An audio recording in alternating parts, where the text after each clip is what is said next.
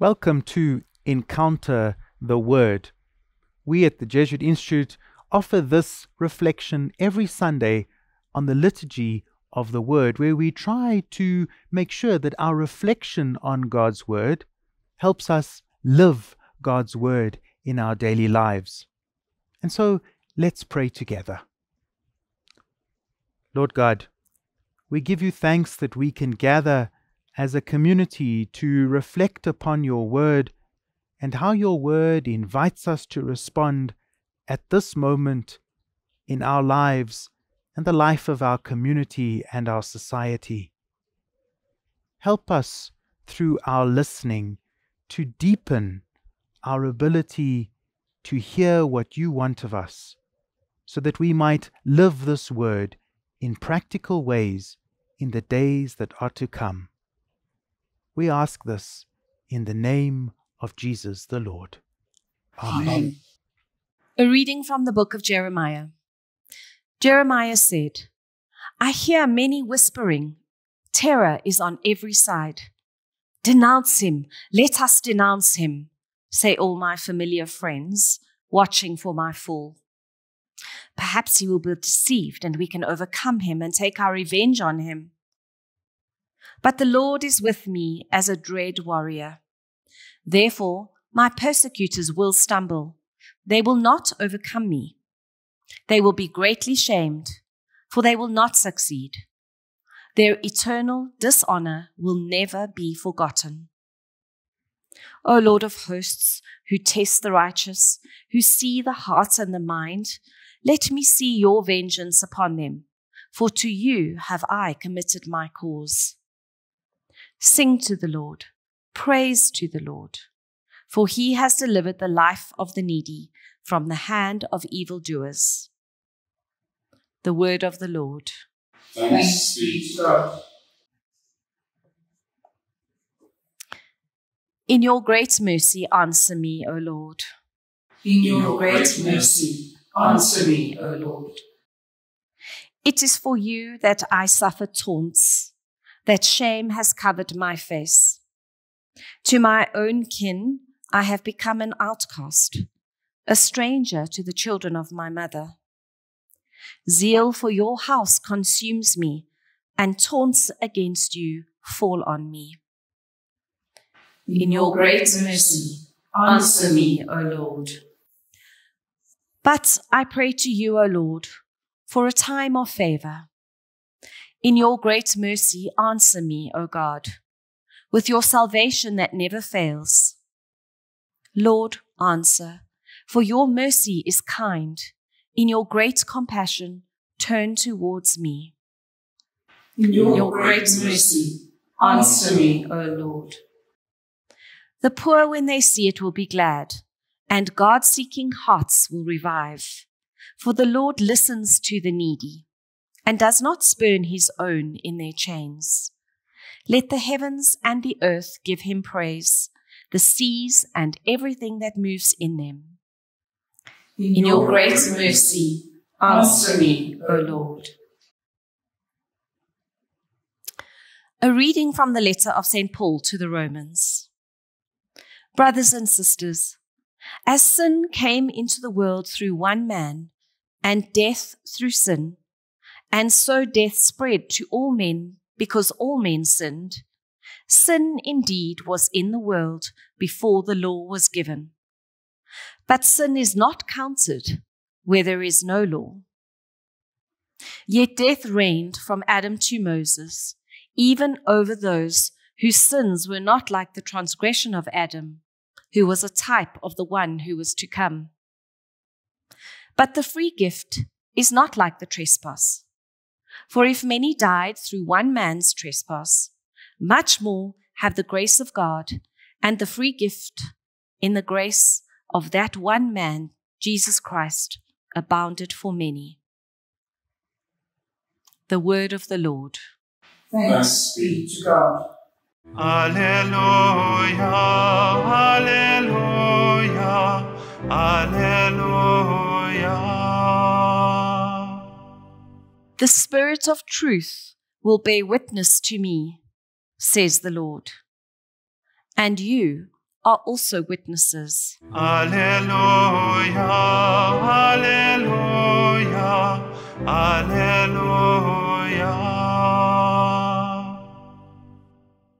A reading from the Holy Gospel according to Matthew. At that time, Jesus said to his apostles, "Have no fear of people, for nothing is covered that will not be revealed, or hidden that will not be known. What I tell you in the dark, utter in the light, and what you hear whispered, proclaim upon the housetops. And do not fear those who can kill the body, but cannot kill the soul. Rather fear him who can destroy both soul and body in hell. Are not 2 sparrows sold for a penny? And not one of them will fall to the ground without your Father's will. But even the hairs of your head are all numbered. Fear not, therefore, you are of more value than many sparrows. So everyone who acknowledges me before men, I will also acknowledge before my Father who is in heaven. But whoever denies me before men, I will also deny before my Father who is in heaven." The Gospel of the Lord. Praise to you, Lord Jesus Christ. In our first reading today, we see Jeremiah, the prophet, in a very difficult time in his life. You might remember that Jeremiah had not wanted the job of being a prophet in the first place. He felt that he was pushed into it by God. He has been called to speak words of warning that the people around him did not want to hear, in a context rather like our own in South Africa today, where people have had more than enough bad news. Let's just go back a few verses before the excerpt we have heard and listen to the words of Jeremiah, quoted from a more contemporary translation. Jeremiah starts his rant by saying, "You pushed me into this, Lord, and I let you do it. You were too much for me, and now I am a public joke. They all poke fun at me, and all I get for my God warnings are insults and contempt. There goes old danger everywhere. Shut him up." He explains that he has tried to stop speaking out, to give up on being God's prophet, but he can't. "The words are like a fire in my belly, a burning in my bones." He feels compelled to speak, but the cost is tremendous.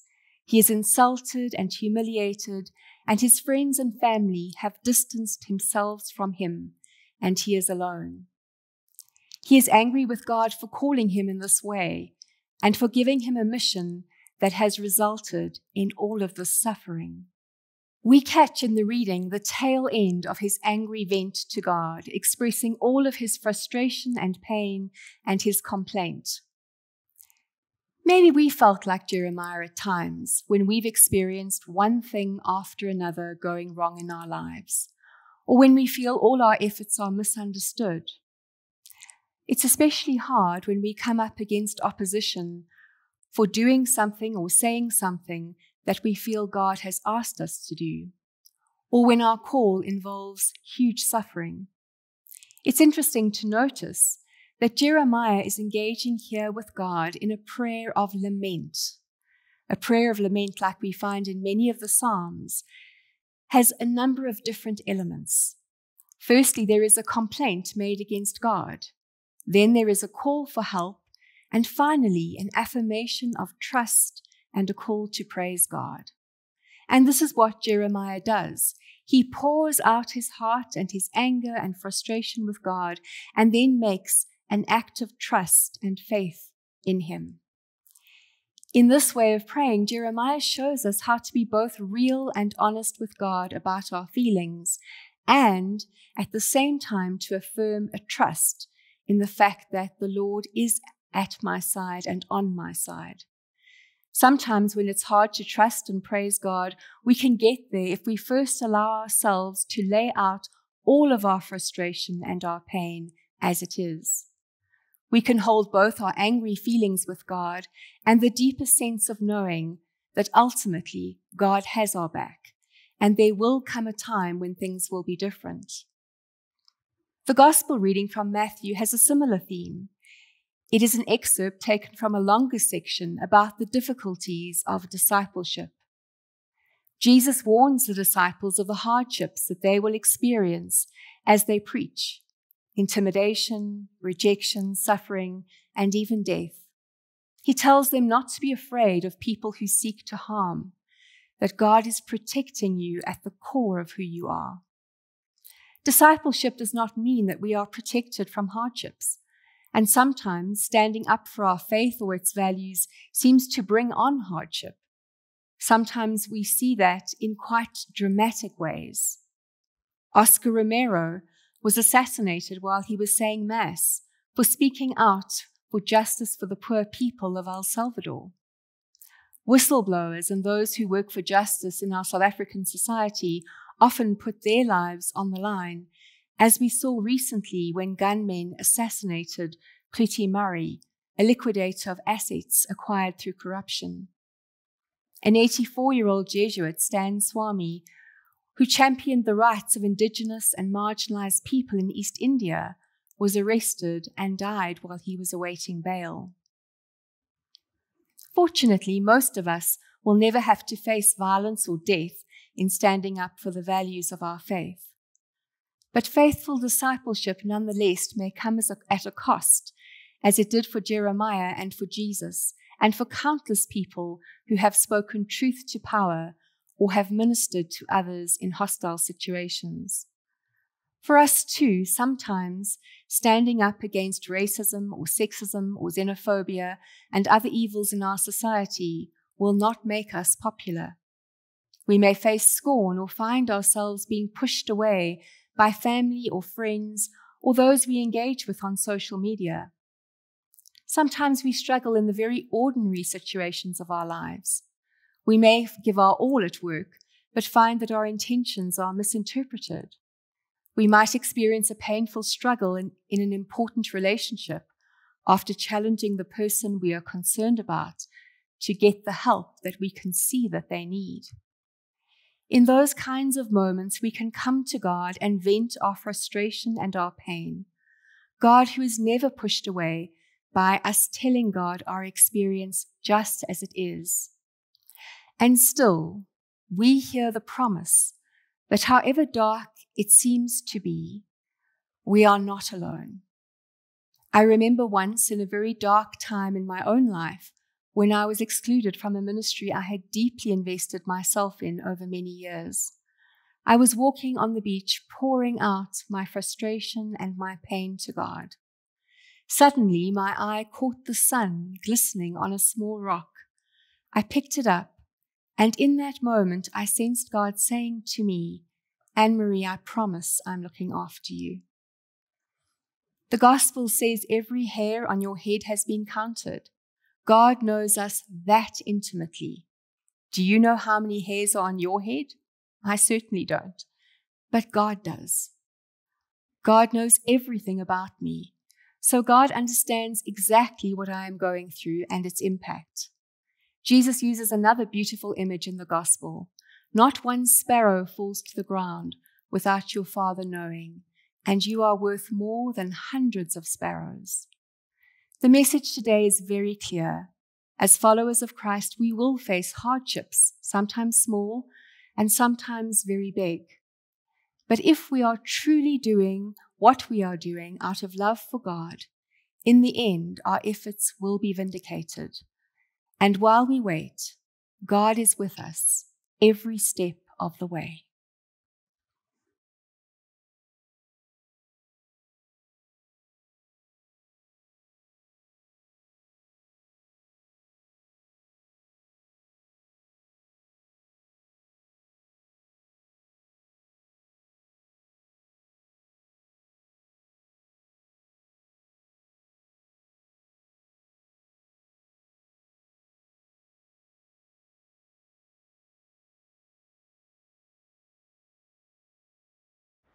Let's join in praying together.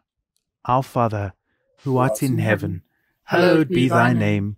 Thy kingdom come, thy will be done on earth as it is in heaven. Give us this day our daily bread, and forgive us our trespasses, as we forgive those who trespass against us.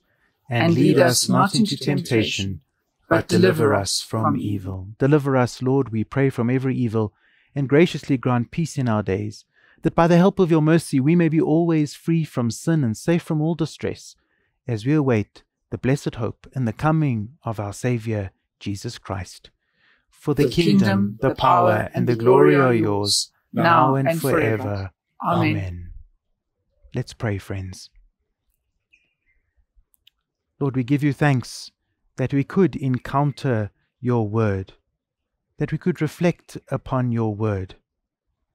And help us now to deepen our reflections as we try to live out the invitation that you have for each one of us, and in so doing, become your faithful disciples. We ask this through Christ our Lord. Amen. The Lord be with you. And with your spirit. May Almighty God bless you, the Father, the Son, and the Holy Spirit. Amen. Thank you for joining us, and we hope to have you reflecting with us again next week.